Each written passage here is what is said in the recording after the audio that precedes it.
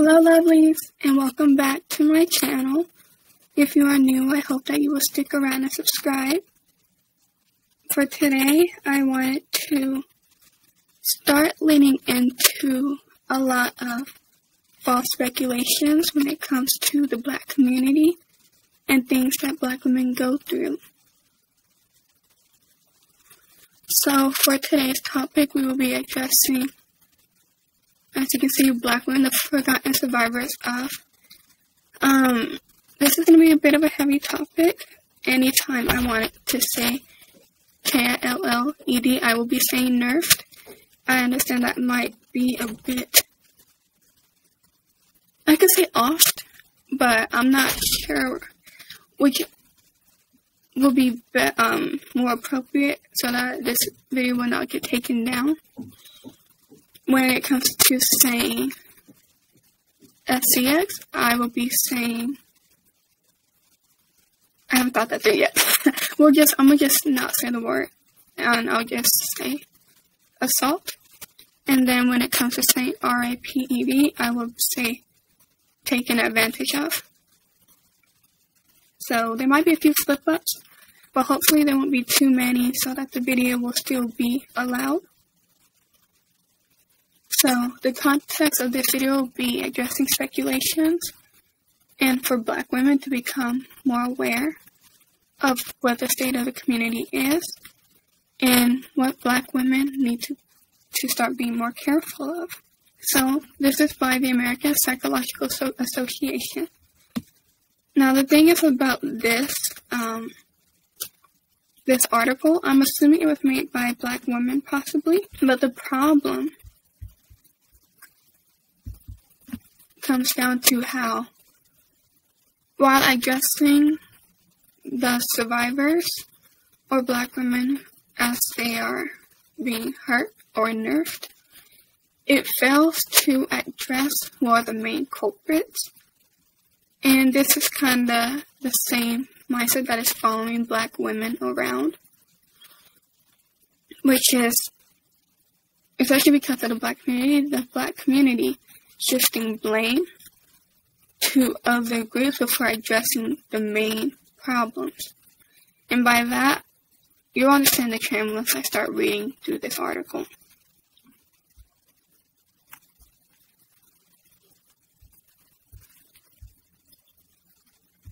So here it addresses Rosa Parks, the civil rights movement. And then once we get down, they start addressing some statistics. 8 decades later, Black women still need protection from violence despite the civil rights movement. Now just reading that right there, I will forever stand by the men of the community are supposed to protect the women. They're supposed to build so that other groups of men cannot come in and try to hurt the women and children. If the men are sitting by idly allowing their women to be hurt, it is not on another man's patriarchy to come in and try to protect these women and children. And this might be harsh, but I think it's pathetic that Black women have to look to non-Black men for support because Black men are not in a state of power to protect their children and do not have any systems in place so that these women can get justice. So when I meant by that, it's also pointing to the Chad Wheeler situation and how many made fun of his wife or girlfriend, I don't remember which one she was, wife or girlfriend, I'm not sure, and how he was abused by a white man. And so they were making fun of her. But at the end of the day, she was abused by a white man, and if she gets justice, it will also be through white men because Black men are not in a state of power, nor do they have systems to give her any justice. So as they sit by online laughing at her, what are they doing about it, and what can they do about it? Do they have any ability to do anything about it? So, back to the article. For every Black woman who reports being taken advantage of, at least 15 Black women do not report. 1 in 4 black girls will be taken advantage of before the age of 18. 1 in 5 black women are survivors of being taken advantage of. And 35% of black women experience some form of violence during their lifetime. 40 to 60% of black women report being subjected to coercive by 18. Closer being touched by 18. 17% of black women experience sexual violence. Experience violence other than taken advantage of by an intimate partner during their lifetime. More than 20% of black women are taken advantage of during their lifetimes, a higher share than among women overall. Black women were 2.5 times more likely to be nerfed by men than their white counterparts, and more than 9 in 10 black female victims knew their offers. Black women also experience significantly higher rates of psychological abuse, including humiliation, insults, name-calling, and coercive control than do women overall. Now, going back to now going down to this section, you will also see that playing video games with their nephew, Tatiana Jefferson, was shot and nerfed in her home by a white American police officer. Now, all of these are completely tragic, and it's horrible that this happened. All of these are addressing cops, and these should be addressed. But for the context of this article, for the forgotten survivors of and taken advantage of, it needs to be understood that we are not addressing the main culprits behind this, because majority of these women who are being nerfed or taken advantage of typically are by men they are dating, their husbands, ex-boyfriends, and so on. And you need to understand that black women do not date out the least. So when you talk about this and you're pointing to the cops, it doesn't make sense, because most of these girls are being hurt by men who look like them. And this will be addressed in this article, which is by HG Legal Resources. African American women disproportionately at risk for being nerfed by domestic violence. And so, if we just start scrolling down, we will see that 32-year-old Deanna Cook's ex-husband offed her in her home as she called 911 for help. Understand that her ex-husband was also a black man, and he had also offed and killed 4 people, including his ex-girlfriend and estranged wife, and wounded 4 others in a horrific domestic violence spree. He also had a history of domestic abuse. Dallas police recorded 12 intimate partner homicides, and 6 of the victims were black women. Overall, the department recorded 13,324 family violence offenses, 7,366 including African Americans. Remember, black women did out the least. Now, we're going to get into the motives or causes to all of this. According to studies, while prior domestic violence is the top risk factor in determining future attacks, unemployment is by far the most important demographic in putting someone at risk to be offed by an intimate partner. Okay? Now, when you look at that, understand we need to start thinking of the black community when we read these demographics, okay? When we read these statistics. The latest national unemployment rate for black people is 13%, more than double the 6.4% for white people. For black men, that figure is 13.5%, compared with 6.2% for white males. I will also, in future videos, be covering emasculation, and how I do not encourage black women to get into relationships with a man they make more than, because you will be in the position as the man in the relationship, and you do not want to be in a relationship with a man who feels like he is being emasculated, because he will try to find any possible way to gain power within the relationship. And even though there is abuse in rich relationships, they aren't because the man does not feel any power. These relationships are because abuse in these relationships are because a man is getting resentful because the woman is doing more than him, or maybe he cannot seem to reach the potential that he believes that he should have already reached, and so he starts to become very bitter. So next, it says, interestingly, unemployed white males were as statistically likely to kill their partners as unemployed black men. But because the black unemployment rate is higher, there is a correspondingly higher rate of domestic violence.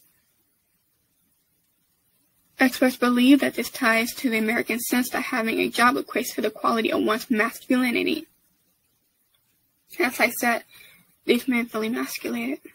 If a man lacks employment, they lack the prestige of that job, and if they lack control over anything else, they will try to assert it over their partner.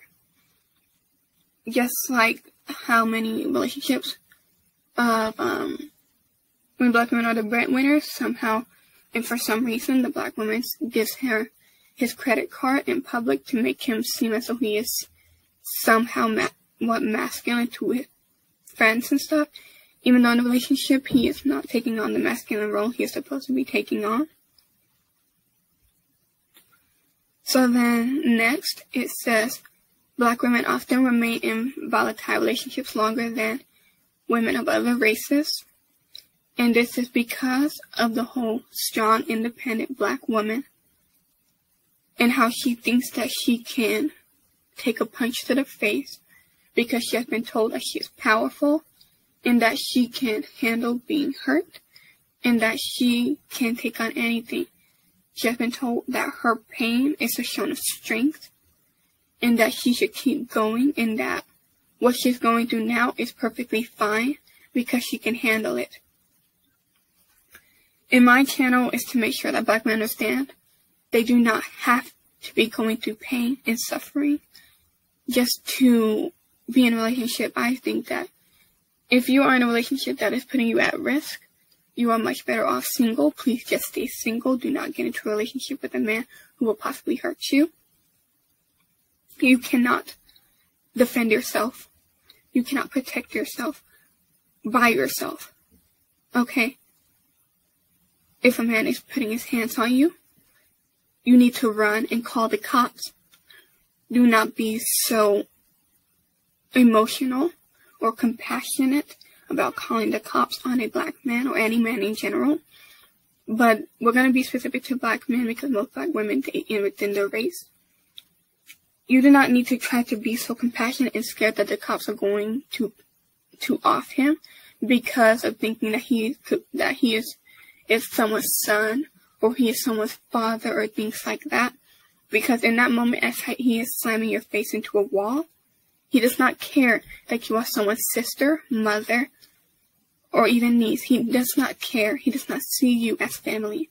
So you need to have that same attitude and be reciprocate of the way that he is treating you. He is not seeing you as family, so do not treat him as family.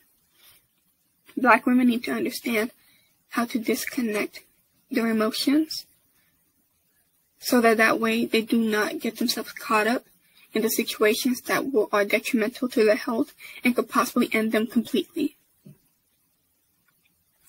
So as these black women are trying to fight back, understand when you try to fight a man, he's thinking about, I will not get beaten down by a woman. A woman will not take me down. If I get taken down by a woman, all of the other men will turn around and see me as weak. So what happens? He will beat you harder. He will beat you harder until your head breaks. He'll break into that wall, breaks and shatters and everything like that to make sure that his ego stays intact. So that's why I encourage Black women, when you become old enough to learn how to shoot, I will be learning how to shoot. I will be a gun owner. I will make sure that I never miss. Okay, because I grew up understanding that if someone hurts me, they do not deserve compassion, because obviously they were not thinking of me in that moment and how I would feel. So there's no reason you should be doing the same thing, especially when it could end your life. So while it also talks about how domestic violence rates have dropped, honestly, I think that's possibly true. I have not double-checked that, but I feel like things could possibly drop more as Black women start raising their standards and stop going into possible relationships that could hinder them.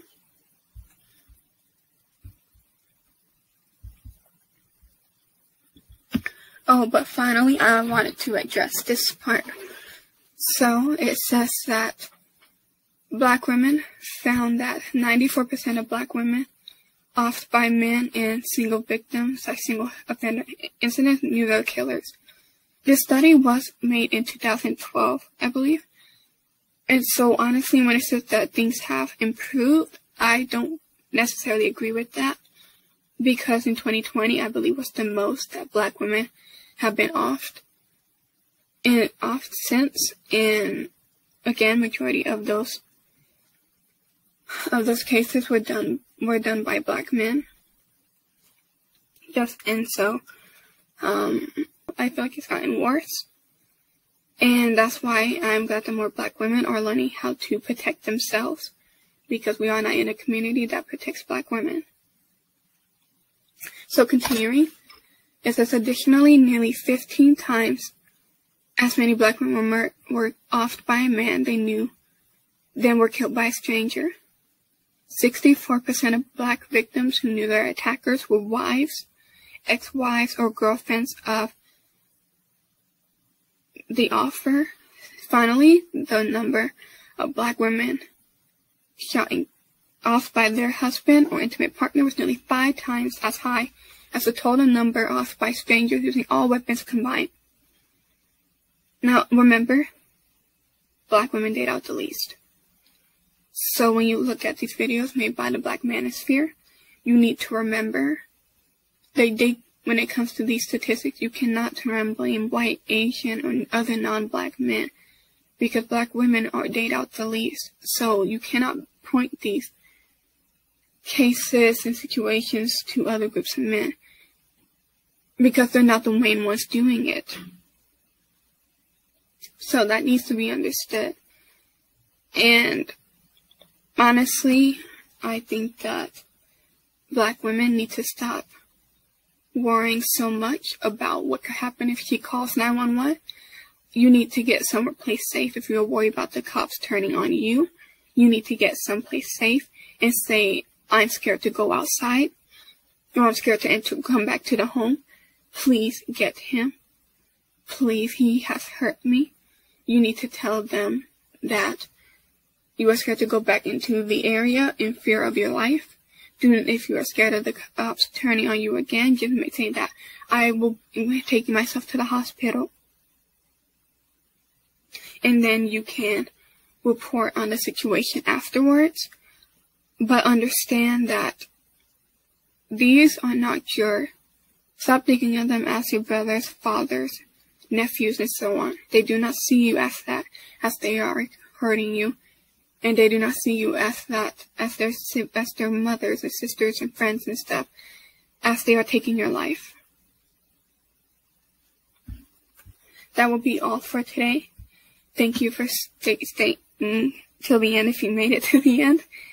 And please remember, Black women, please understand and say with me, no reciprocity, you will not see me. Oh, I don't know, one more time. One more thing, I forgot one more thing. So next, after this, I wanted to show you guys some videos. And hopefully, it will put into perspective what the men in our community are willing to do to you. This Black woman rejected him. And so he decided to knock her out with a skateboard. He didn't care. He didn't care that he liked this girl. He decided to knock her out with a skateboard. And then he walked away like his crap doesn't stink. Look at this walk. He's proud of himself at the way that he beat her, and she could have been had some sort of blood vessel rupture or some other thing that could have just, she could probably never been woken up. I don't even know if this girl ever recovered. And so finally, I also wanted to talk about these lyrics. Beautiful Black woman, I bet that B look better at. He has a black daughter. It's Lil Wayne. And understand that when this happens, these lyrics should have made Black women understand how the men in the community see Black women, and understand Lil Wayne has a whole lot of influence. Man, there are so many Lil Waynes walking around all over the place who think that Black women deserve to be abused, who think that Black women are basically the bane of everyone's existence. And when they promote this without much repercussion, without much consequences, repercussions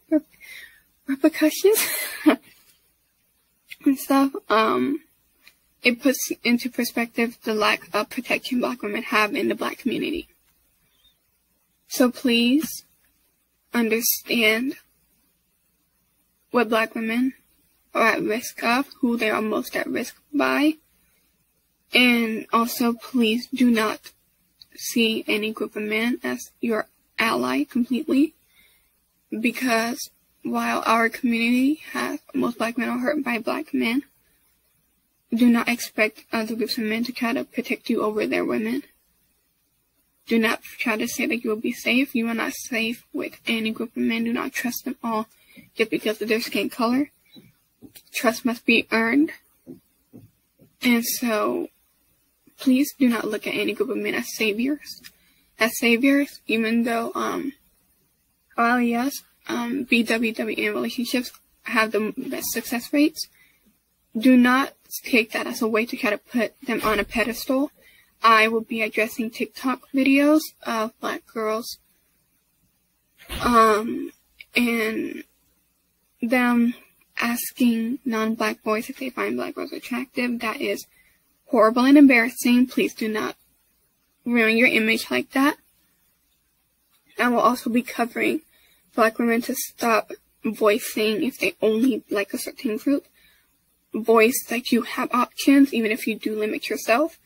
Do not turn around and say, I only like this or only like that, because that cuts you off and that cuts other women off, and it basically makes you look desperate.